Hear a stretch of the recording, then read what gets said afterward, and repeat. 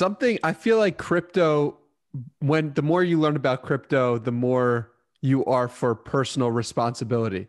Is that true from your perspective? And if it is, how has that impacted your life? That's a tough question.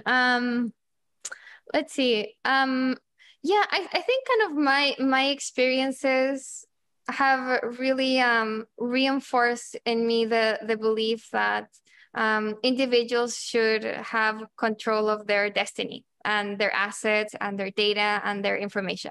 I truly believe that. I believe in individuals taking control. I believe in freedom, free markets, um, and yeah, I think, that has definitely influenced me in my life because I mean, now I'm devoted to crypto. Um, and I think, just like it started slowly, it started by kind of that one story in Argentina when like Bitcoin really clicked for me. And then just like having the opportunity to really dive into crypto in 2017, 2018. And at that time it was like more because I really enjoyed telling these stories.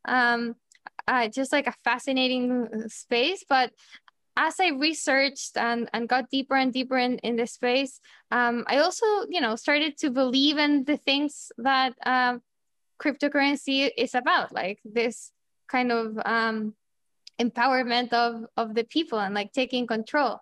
And yeah, and it's because of the things that I lived, in the past, that like all of this made so much sense to me.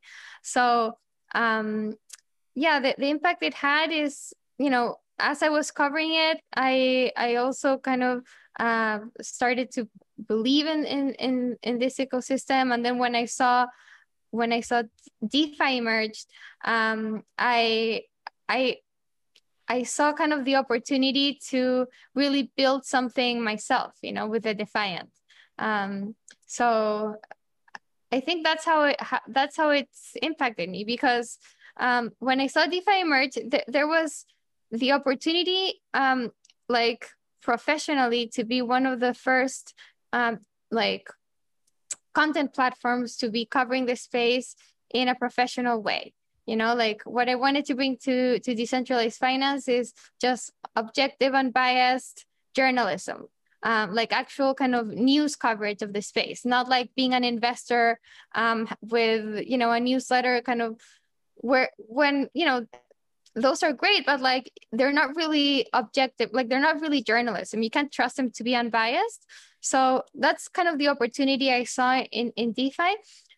But like also like believing in this space and thinking, this is kind of not going anywhere, and this is kind of the future of finance, made me decide to just like go all in on the Defiant. I think that's kind of the impact it made on me. Because like if it had just been like, oh, like this is an interesting space, like there's like a market need maybe for like a DeFi newsletter, but I didn't really like believe that this thing was like the future of finance, I wouldn't have gone all in on the Defiant. But because I do I believe like this is the future, then that's how kind of I built the Defiant into something bigger.